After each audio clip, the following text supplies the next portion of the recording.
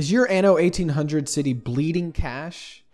Are you tired of spending countless hours building your city only to be faced with the defeat screen because of bankruptcy? Well, in this guide today, we are going to teach you all the mechanics regarding cash flow and cash within Anno 1800, so that way we can keep your bank account full and your city thriving.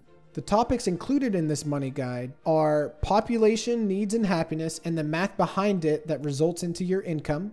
Trading from your warehouse your surplus goods for extra cash and how to do that. Using propaganda to boost your economy. Creating and selling ships for massive profit. Buying and selling shares from other players. And totally buying out an island to wipe them out.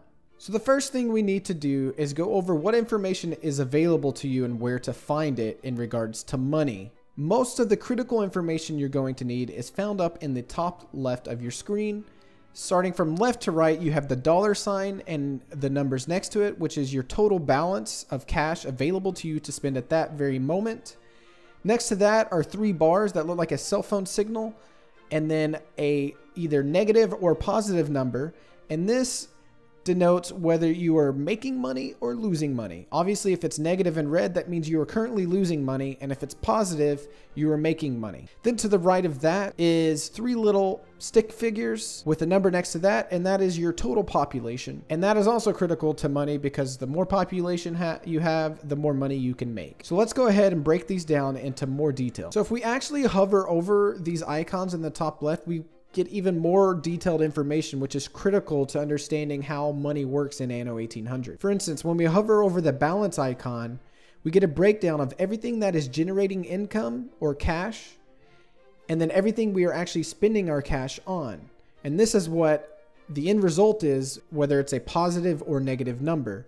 And yes, you want it to be positive, and you want that number to be as big as possible because that means you're making money really fast. So we're going to break down exactly what generates money and how that works, as well as what costs you money that you may not be expecting or aware of, and how we can take advantage of both those things in order to maximize our profits. Generating cash is very limited when you first start out in Anno 1800. The only way you're going to get your city going is by having population and then getting the tax income from them.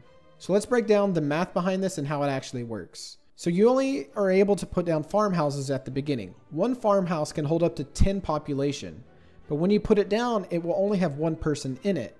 And this information can be found when you click on a single house, and in the bottom right, you can see the population sign above the circle. This is how we can see the population for each particular house.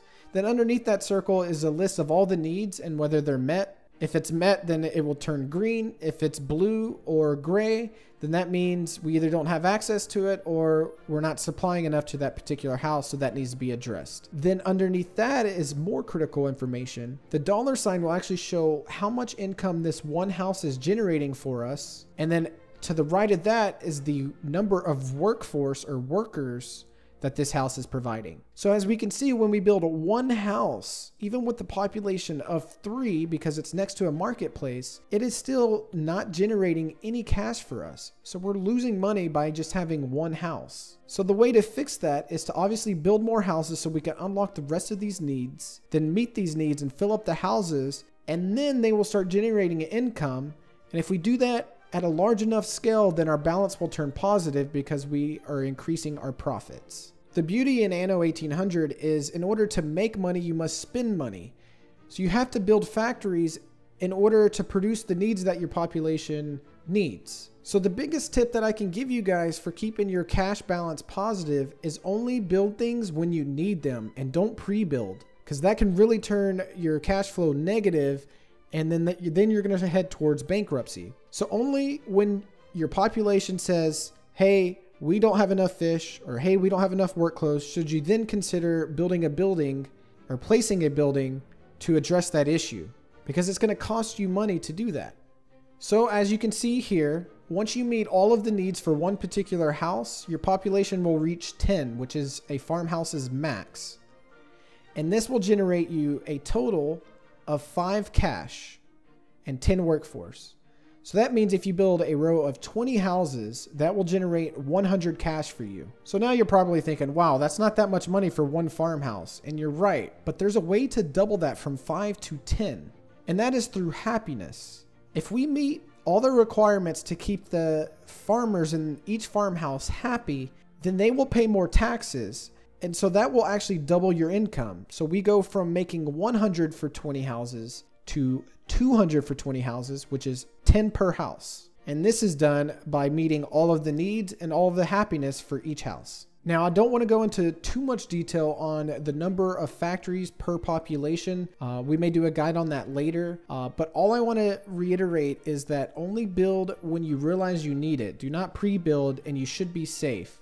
You have plenty of time to put something down and meet the needs before anything crazy happens.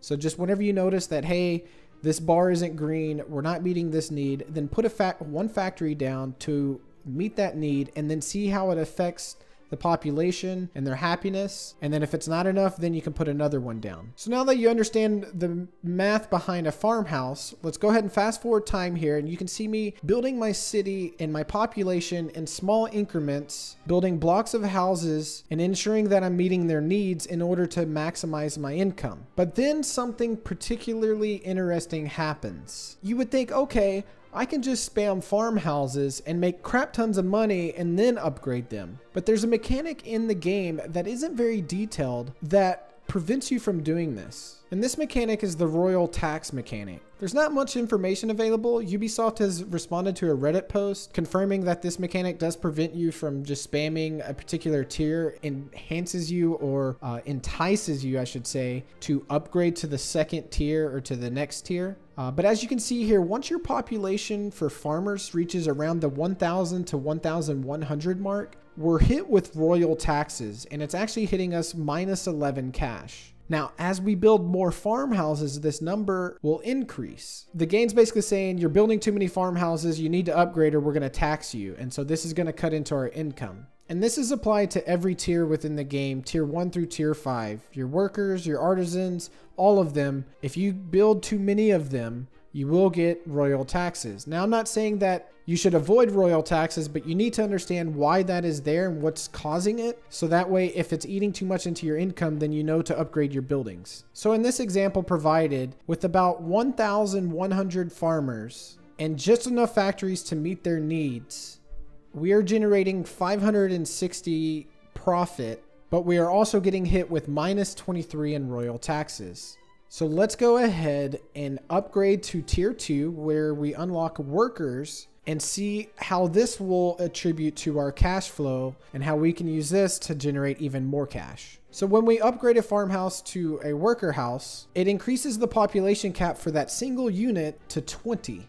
So that means your population will double once you max it out. But again, in order to max it out, you need to meet all of the needs. And then that is only half the income you can generate, because then you need to meet all of their happiness in order to get max income for that particular house. So the next possible way for you to make money after you get started is probably going to happen through trade. And this can generate a pretty good amount of cash for you as well. Understanding how trade works in this game and how it generates income is also very important and can be a very good source of income for you, especially in the early to mid game. To generate money in trade, it can be done in a few ways. The first way is by just setting goods in your warehouse that you have a surplus of to sell, and ships that you have trade rights with, or I should say other AI or players that you have trade rights with, will come by and buy those goods when they need them. And this is probably the easiest and most simple way to do it, but maybe not the most efficient and fastest. So as we can see here, we have lumber and coal set to sell. Now, when you click your warehouse, you can click on a good and set it to sell, and you can set the amount that you want to keep, and then they will sell the rest. Now, this doesn't happen automatically. The way it works is once you set the sell order, then any player that you have trade rights with will send a ship over when they need or when they're on their way, and then they will buy the goods from you, and then that is how you make income. So it doesn't happen automatically, but this is probably the cheapest way to do it because it doesn't cost you any ships. So at the beginning, you probably don't have trade rights with anybody, but that's okay.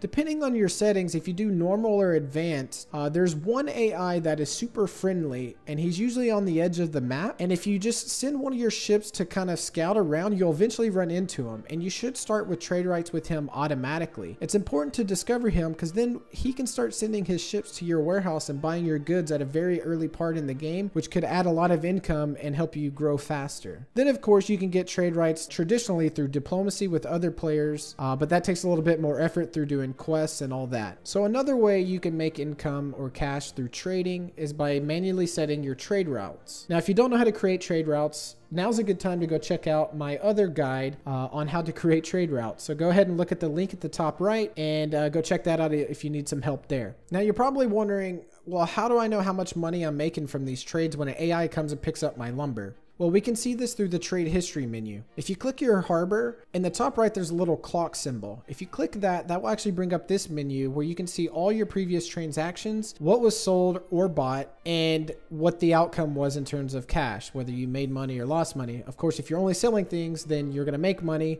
And then if you're also curious what each particular item is going for, if you go back to the trade harbor screen and hover over an item, down at the bottom, it'll tell you how much it goes for per item. And so this will give you a good indication of an item's worth. One of my favorite ways to make a lot of money in Anno 1800 is by selling ships. And it's pretty easy to do. So once your city's set up to actually manufacture ships, once they're created, you can send them to a harbor of a friendly player. And once they're sitting in their harbor, if you click on the ship and go to the top right, there's a $sign. You click that, and then that is how you can sell the ship. You can sell frigates for 50,000 in cash. So that is a huge boost to your economy if you're able to produce ships and sell them to the AI. Another really good source of income is through shares or dividends. And this is a pretty cool feature. So if you go to any player's island, once you've discovered it, obviously, at the top, there's a little circle that is divided up into 5 sections. It looks like a pie, and it's the color of whatever their color is. When you click that, it opens up the share menu. Each one of these sections is a share. So everybody has 5 shares, and the value of that is based on the economy of that particular island, not the entire empire. So every island has its own shares, and each one will give you a dividend. And so this can add up. Now they can be pretty expensive, but getting plus 800 or plus 600, or if you have a whole bunch, like plus 3,000 to your economy is a huge boost.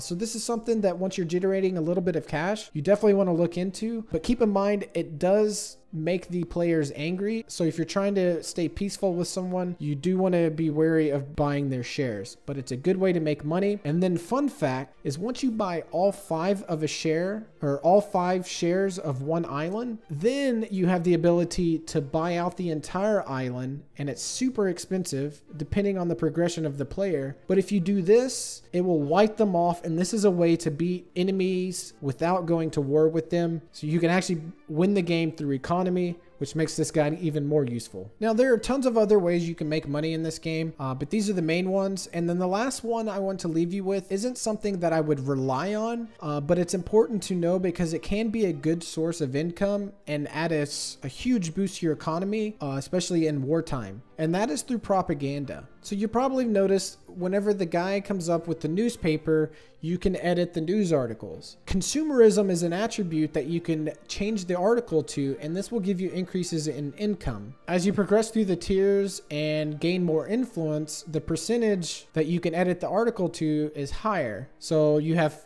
5% at the beginning, but in the mid game you have plus 15%. So as you can see here, when I do a 15% article, I'm getting a plus 4,500 consumption tax because of these articles. So I'm getting a huge boost to my economy. I mean, plus 4,500 just from my propaganda. All in all, if you just follow these tips, only build factories that you need to keep your population's happiness and meet their needs, then you're maximizing your efficiency and your profits, and you shouldn't have any problem staying above water. And that concludes the money guide for Anno 1800. Before you leave, do not forget to hit the subscribe button and thumbs up the video. We post videos at least once a week, usually regarding strategy games. So if you want to be notified, definitely hit the subscribe button. Also, if you're shopping on the Epic Game Store, do not forget to use your creator code Icyymike. That directly supports this channel as well. And we will see you guys in the next video.